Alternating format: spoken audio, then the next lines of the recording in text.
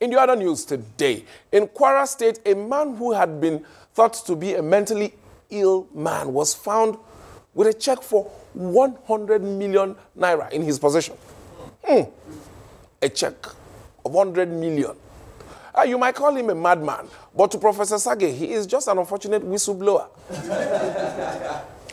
North Korean President Kim Jong-un says he has a nuclear button on his desk. 미국은 결코 나와 우리 국가를 상대로 전쟁을 걸어보지 못합니다.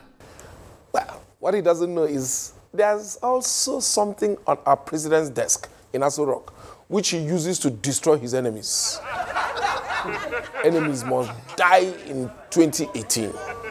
Well, President Buhari's running mate in the 2013 election, Pastor Tunde Bakare, says God has told him, Pastor Bakare, to run for president.